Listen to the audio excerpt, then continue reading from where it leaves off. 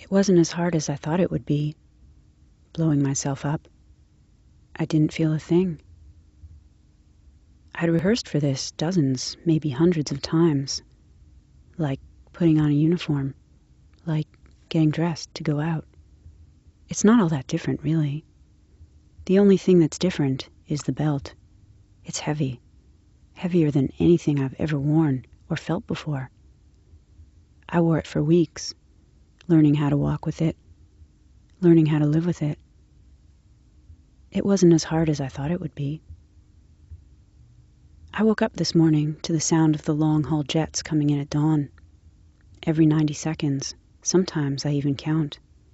Sometimes a few seconds more, sometimes less. It's warm for October, and I poke my head outside the window and watch them arc over the tower blocks of Tower Hamlets. They're big and graceful, almost floating. 747s mostly. I remember when I came here, flying in through the clouds, and when we landed, everything was still gray. I think about people getting off planes, exhausted, disoriented, getting into lines, waiting to be let in, like I did. Why do people come here? I recognize most of the airlines by now. They're mostly British Airways. I can spot them a mile away with their painted navy underbellies. Only BA has navy blue underbellies. I watch out for planes from America. American Airlines, United Airlines, US Air, Continental. Continental is easy to confuse with Lufthansa, navy blue tails and round yellow logos. New York, Boston, DC, Chicago even. Those come in a bit later. Today I'd be gone by then. I often wished that I'd lived in a part of the city where I could watch them flying away instead of watching them fly in. Then maybe things would have been different. I make coffee and drink it, looking out the window. It was windy and rainy yesterday, and my hair is tangled at the back. I gather it into a ponytail.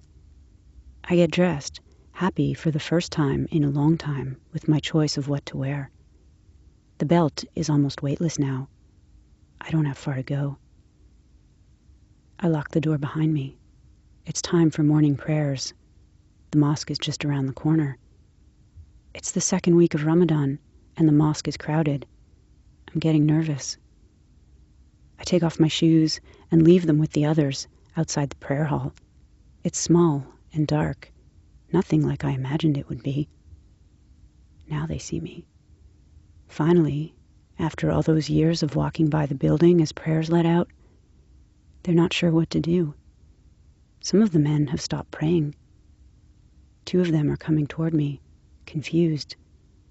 What is she doing here? I push the button.